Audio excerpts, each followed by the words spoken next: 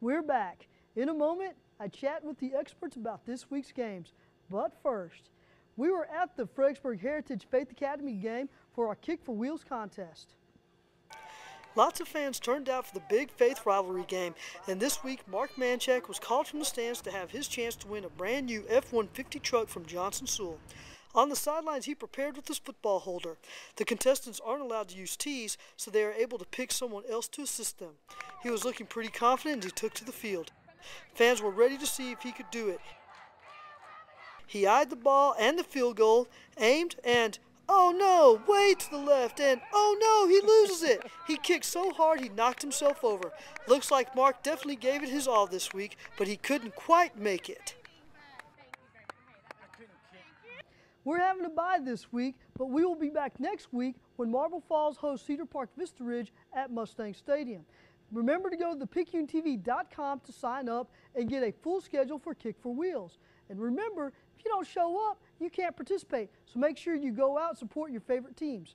Up next, I will talk to the experts about this week's games. Vera's Strength and Fitness. Fitness programs that are fun and exciting with true performance and true results. Vera's Strength and Fitness, 708 Industrial Boulevard, Suite 101 in Marble Falls. At Ritchie Dental Group, orthodontic care isn't just for kids. I'm Dr. Mindy Ritchie, and I can help you have a straight, healthy smile no matter what your age. From wire braces that come in a variety of colors, Invisalign invisible braces that disappear in your smile, to neuromuscular orthodontics that relieves chronic TMJ pain and headaches. Offering a variety of modern orthodontic treatments, I help people of all ages look and feel their best. Why wait another day? Call me today. Chiropractic Family Care is the home of the gentle chiropractic care. Dr. Connie Laveau is certified both sports and board certified, and with 24 years of experience, she provides her patients with the best possible care. Chiropractic Family Care. Thanks for staying with us. Now, guys, let's get to this week's games. We're going to start with Marble Falls champion Judge. I want to let you kick the first field goal. Kick the first field goal. Okay, this ball game will tell us a lot about who we are. We had a bad week. Now we go on the road. We play a tough ball club. This is a offensive machine, Bernie Champion. When they split the high schools down there, I understand the athletes went to Champion, and so this will be a tough ball game. We're going to find out some things about who we are and how far we can make it in the playoffs. So this is a big test, and it's really important that we play well this Thursday night. And especially since champions in District 28, 4A, they're in the same region as Marble Falls. Yes. They're undefeated right now, 3-0. They won their first two games by a total of 4 points, and then ended up beating Schertz Clemens 41-24. So, Roger, what are your thoughts on this? Well, that's a big win right there. There's no doubt. Was that last week? That was last week. Yeah, that's, Marble Falls could catch them, same way Burnett could be caught this week too, kind of being on a little flat, because that's a huge win for them right there. That takes some stuff to do to beat Schertz at home like that. Billy? Football is ultimately an endurance sport on the field and for teams themselves as a whole. And this is going to test that endurance Thursday night. Champion is obviously a good squad. They're pretty balanced. They've run for nearly 1,000 yards already. They've given up a lot on defense.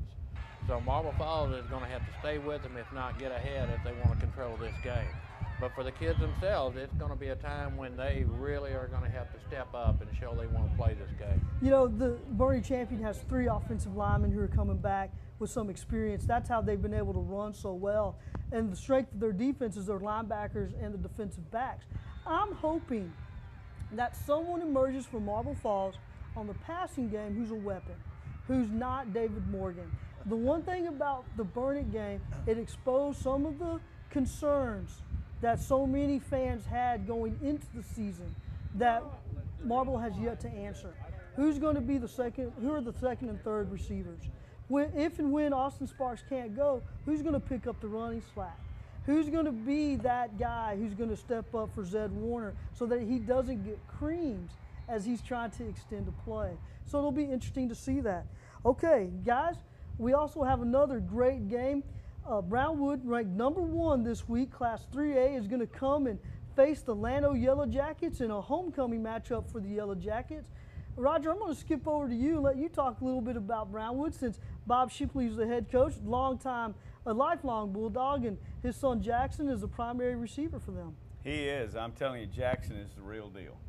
Jordan was a great receiver. I think Jackson's just every bit probably as good.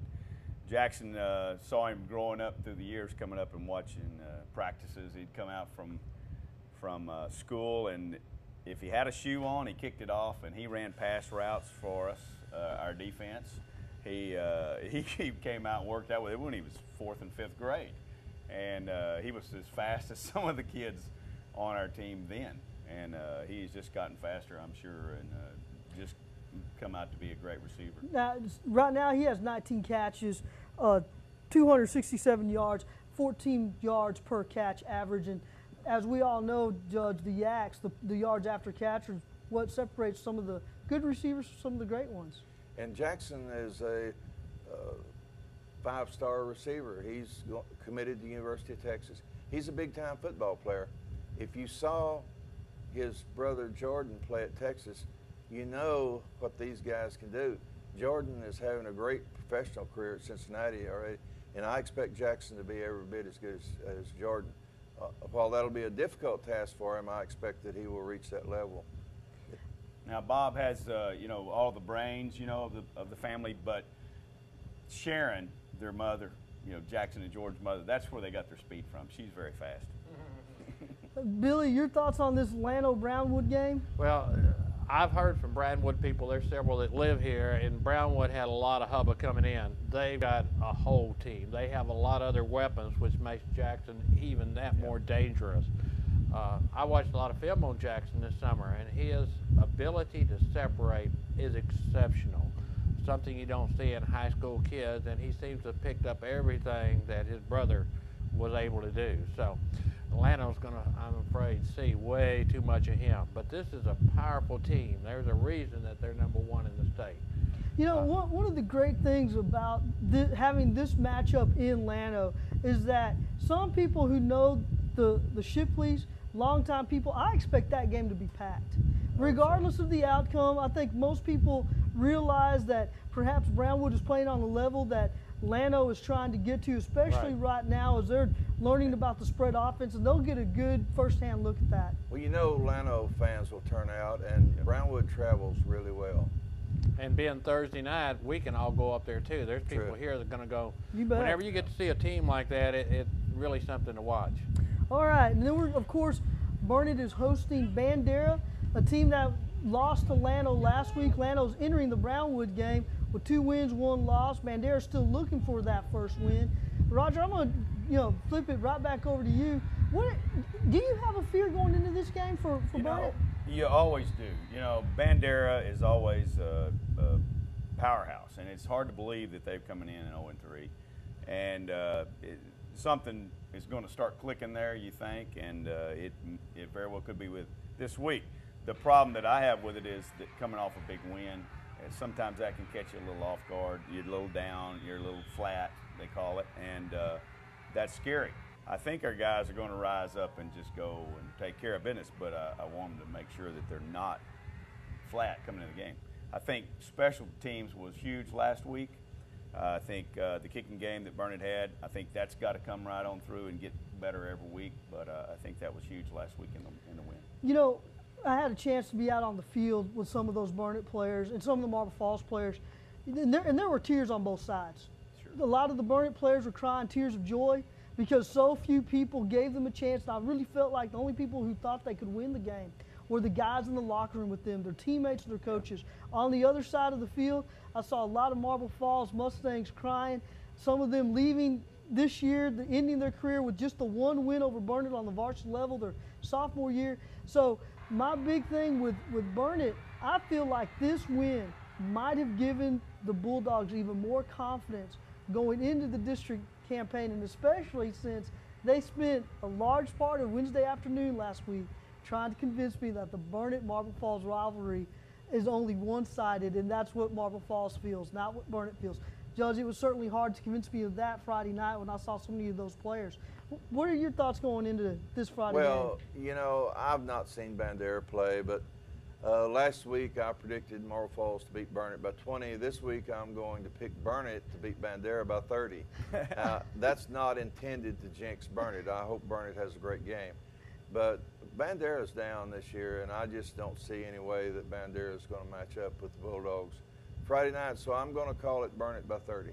Well, now, I feel like you're going to pick Burnett from here on out the rest of the year. Well, I don't know any reason not to. The way they played Friday night, I don't see any way. I'm even going to pick them in the upset of the year coming up in the next segment. Well, there you go. Okay. Billy, your thoughts going into this Bandera-Burnett game? Yeah, what Burnett has to watch is being overconfident and not take them seriously.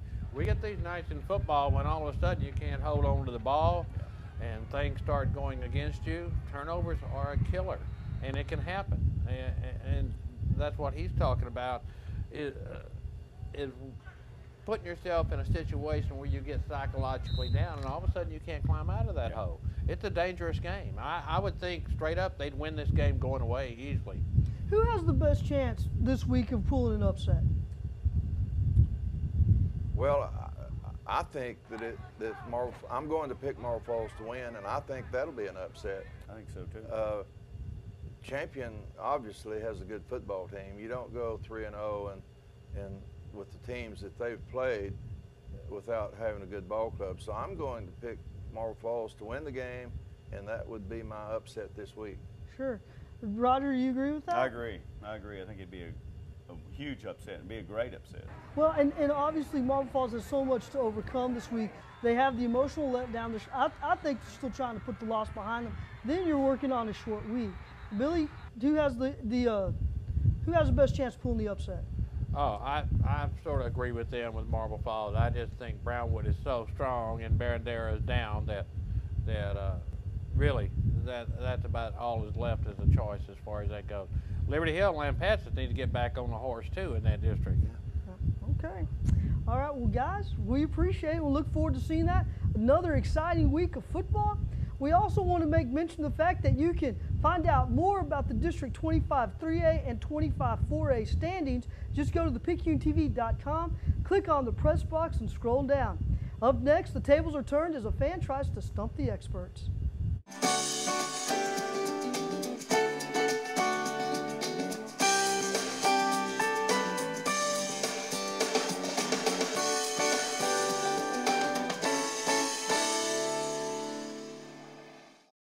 Replacing or building a new fence? Look to the most respected company in Central Texas, Hill Country Fence. Whatever your fencing needs, we strive to make you happy. Go online now and get a quote quickly and easily. Hill Country Fence, the most trusted name in fencing.